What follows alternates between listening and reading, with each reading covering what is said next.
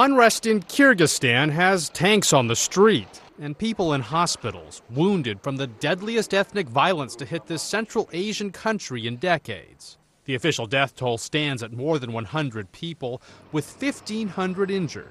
Now, some 100,000 Uzbeks, in the minority here, are fleeing to the border with Uzbekistan. A flood of hungry, frightened refugees seems likely. Russia and the United States are promising humanitarian aid. Meanwhile, this man says the Kyrgyz were beaten up, women raped, houses burned down. We gathered together and we've been shot from the Uzbek neighborhood. Kyrgyzstan's interim government took over after a mass revolt in April, but it has not been able to stop the violence. Lee Powell, The Associated Press.